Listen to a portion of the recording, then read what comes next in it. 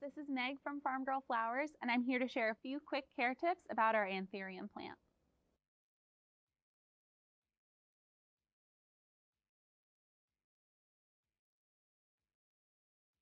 Choose a place in your home for your Anthurium plant that's getting bright but indirect sunlight.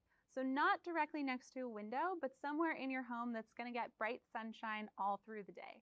So you're going to want to water your Anthurium plant about once a week, and the way that you'll do that is just remove this plastic container from your basket here. You don't want to get your basket wet. So you'll put your pot into your shallow dish of water and let it soak up about a half a cup of water for about an hour or so.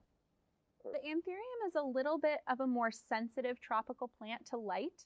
So if you notice that your leaves of your Anthurium are getting little brown spots on them, this guy's really healthy, so it doesn't actually have this problem. But if you notice that any of the flowers or the leaves are getting little brown spots, it's most likely that it's getting a plant sunburn. So you'll want to sort of remove it from wherever sunny spot it's in, because it might just be getting a little too much light where it is.